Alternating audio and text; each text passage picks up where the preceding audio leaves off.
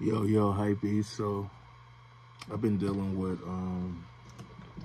beat block, just working too much, life, and I don't believe beat block exists, but it does sometimes. You just can't really make beats. I think it's also the YouTube aspect, like when you start growing with your YouTube shit and then you trying to make beats just to, cause it is what you do, but then you like, fuck, you gotta make beats for YouTube. So, been a little bit stagnant, trying to figure out, I think it's also like, I started learning how to make beats on the S950 and it's mad slower. So, like going back to other shit, maybe it's just not for me. I don't know, but I don't believe in beat block. Still gotta create, I still gotta make new shit. So I'm about to take the MPC out, go grab a different box, and we're gonna see what we're gonna make with it. You feel me? Super late. I should be asleep, bro, but couldn't sleep, so I was like, I want to make a beat. But everything I've been making on this MPC, I ain't been feeling. So, let's unplug it.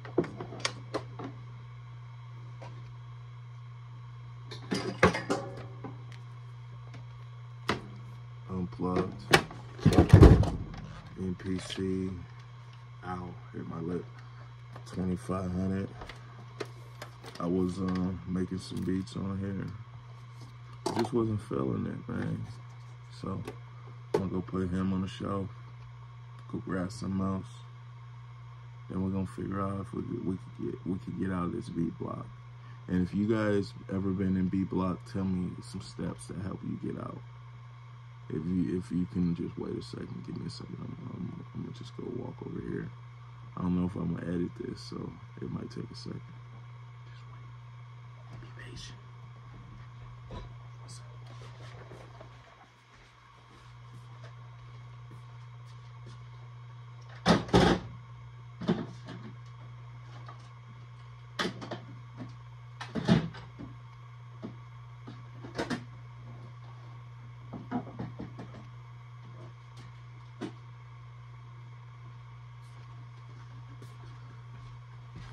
Whenever I start feeling like, damn, I can't make a beat, I look at like the OGs or the big homies, people who inspire me. And one of my biggest inspirations is definitely all the West Coast people, but is the homie Shiro, Voltage Controller. I'm pretty sure he inspired a lot of people. I see people, they be having like similar names. I'm like, bruh, like, yeah, I love Voltage Controller. But shout out to Voltage Controller, that's definitely the homie.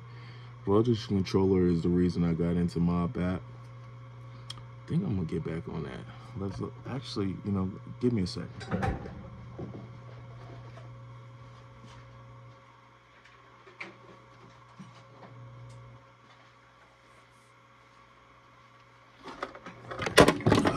So,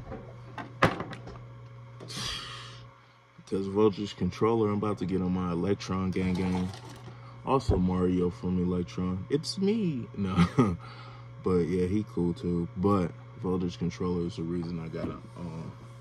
Nah, maybe not. I don't know. I think I had a Digitac before I knew about Voltage. I'm not sure. But anyway, he's definitely one of the reasons I was doing the mob bap. This is one of my modular rigs right here. Very sick rig. It has a Polyen Poly 2. Shout out to Polyen. Definitely a good company. It has a Bitbox Micro. Shout out to Bitbox. I definitely gave up on you guys Black Box and Blue Box. I'm sorry. Got too much other equipment. But I still like the Bitbox Micro because it makes like modular, like with the sampler. Like, bruh, I'm gonna get back on my modular game. I also got a Harbinger 130. I think this is like a VCA and stuff. I got a Contour. This is by Make Noise. I have the Performer. Shout out to Beat People, or what are they called? Mob App. They're dope, bruh. But they got so many more modules now.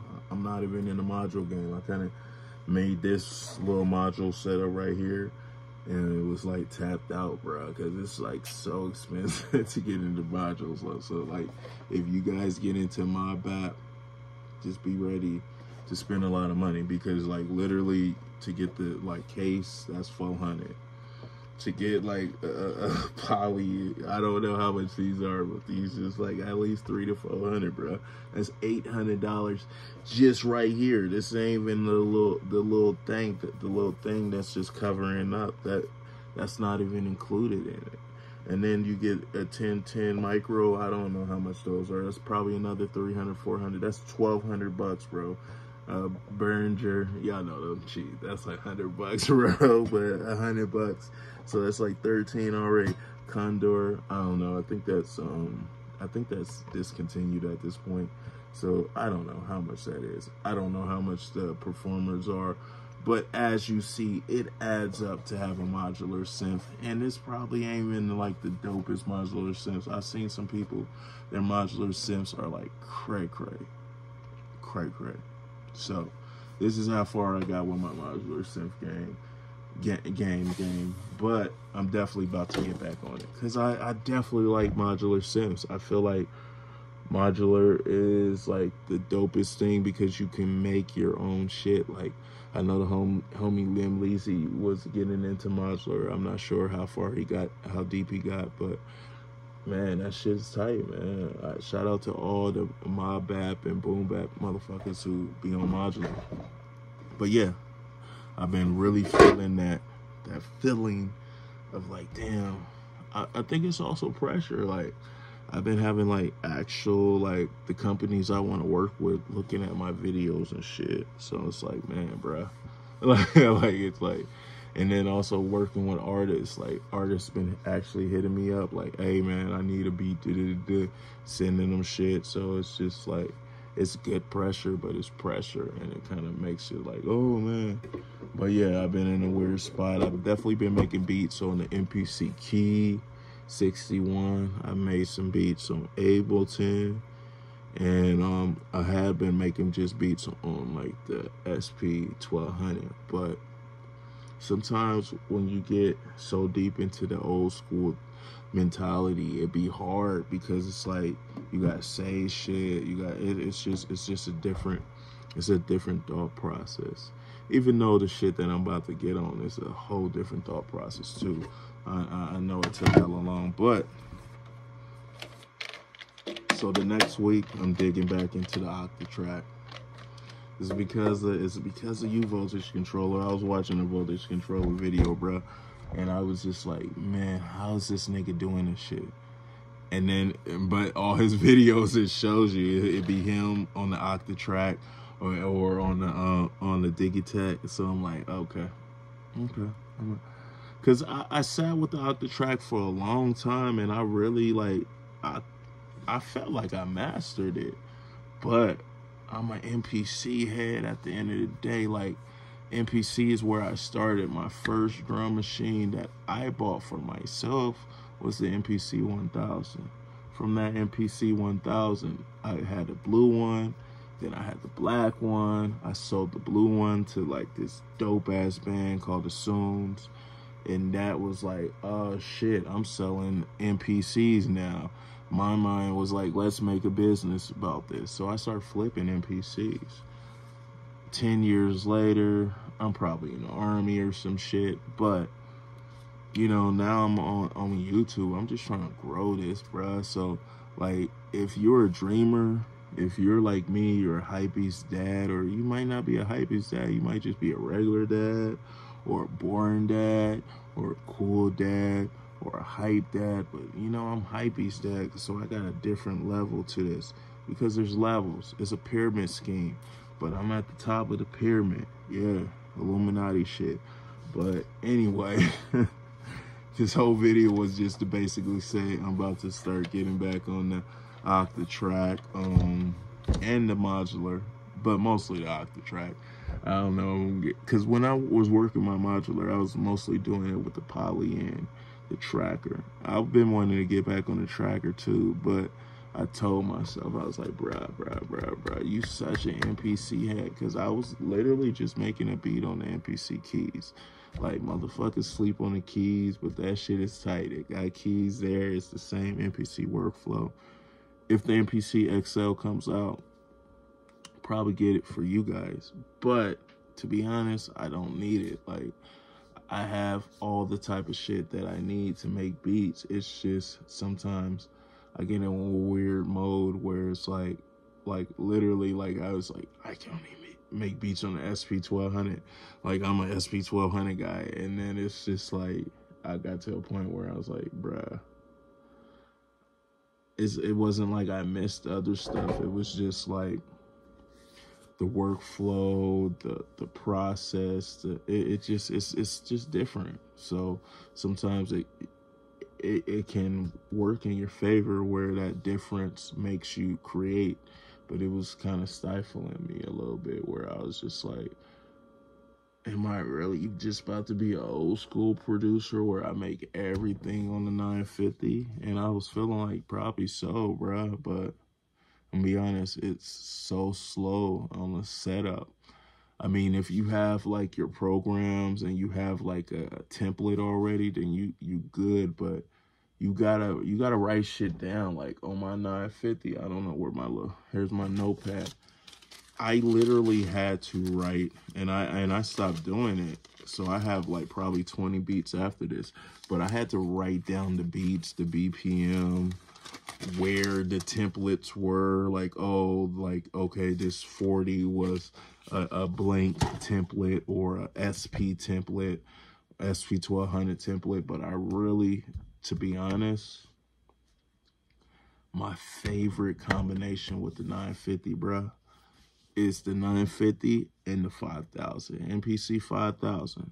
I had an MPC 5000 probably in 2008 or 2000. Actually, it was 2009 for sure.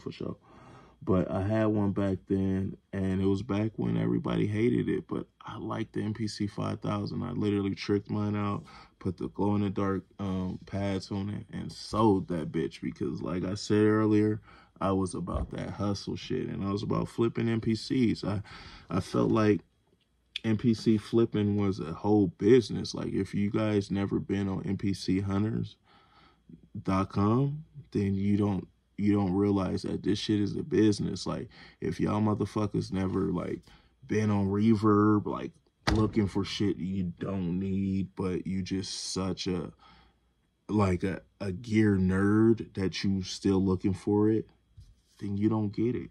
If you never been on Guitar Center on the motherfucking U section and just like looking for stuff that you don't need, knowing that like you got a whole hype beast family upstairs. I'm in the basement right now, but you still buying all that shit.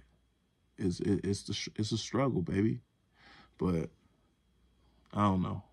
I rambled. Hopefully you guys watch this whole video so I get my watch hours up. But anyway, go watch another Hypebeast Dad video. Go tell a friend. Share this. Let's create a community. Let's make this big. What's crazy is I see a lot of people who don't look like me come in here. They show y'all a video. They're like, this is a MPC, or this is a octa-track, baby, and and they got that old cute ass editing, and then that shit is just blow up, and now these motherfuckers got 20,000. Man, I'm so grimy. I had my fucking channel for over 8 years before I got 1,000, and I'm still not monetized. So keep it 100, bro. Go watch a motherfucking Hypebeast Dad video. Let's get a brother monetized. I feel like I'm way more lit than any of these other people. I know I be talking all like, yeah, I'm so chill, bro. But I know what the fuck I be bringing to the table. So yeah, if y'all like this content, if y'all a hype beast, or y'all a dad, or y'all whatever you are, you're a producer, make sure you like, you comment, you subscribe, you tell a friend, baby. because we growing out here. I just wanted to come talk to y'all, man, real quick. You know, it's probably like 1, 2, 2, 3 o'clock in the morning, but I'm making beats still all night, you know, because full-time job, take care of fam. Still gotta make them beats because I want this to be my job. I want you to be my job. So this video helps create that. You can help create that. All you got to do is hit that subscribe if you're not subscribed. And if you are, shout out to you because you awesome. But I feel like we can make this way bigger. I see people with big-ass platforms. They play a beat. That shit trash. I'm just going to keep it 100. Shit is trash. Y'all niggas don't go out, play no beats live. Y'all niggas ain't really out here doing nothing, but y'all some YouTube ass motherfuckers acting like you doing something. Bruh, this is some real hip hop, no gentrified bullshit, lo-fi bullshit. Nah, this is that no-fi real shit. Tap in. Cause y'all been led astray and y'all been tapping into the wrong people. It's time for y'all to tap into the true master. Yeah, that's my old rap name, True Master Bone. And it's probably just because I've been sipping this 40, bruh. And I don't really sip 40s that often. But I had a long day at work. It was my Friday. So I was like, bruh, I'm about to go 40, 40, 40, 40. Peace.